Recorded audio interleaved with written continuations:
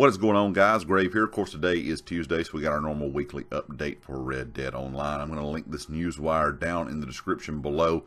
Not a very big weekly update this week. Real quick before I get into all the details, if you are new to the channel, take a second to hit that subscribe button. I would appreciate it. If you are a subscriber, make sure you have the notifications turned on. If you enjoyed the video, smash that like button. And of course, check out everything down in the description, the community Discord, my Twitter, and of course the affiliate here on the channel, GT Racing.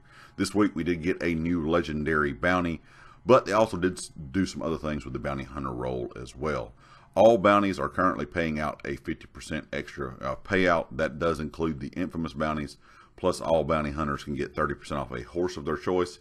And if you do complete a legendary bounty mission this week, you will get an additional offer of 30% off for a weapon of your choice.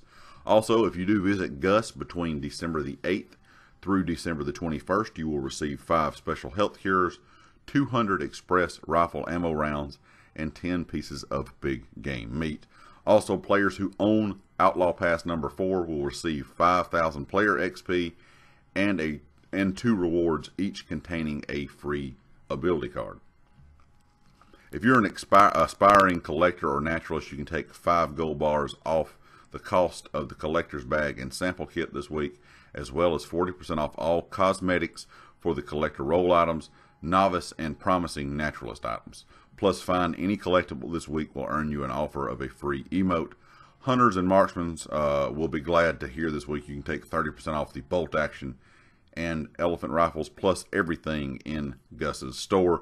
And of course, if you do have your Prime Gaming and your Rockstar Social Club account still linked, if you do have Prime Gaming, be sure you link those together. You can get that free bounty hunter license, and of course a variant of one of the new variants of the bounty hunter wagon. Excuse me.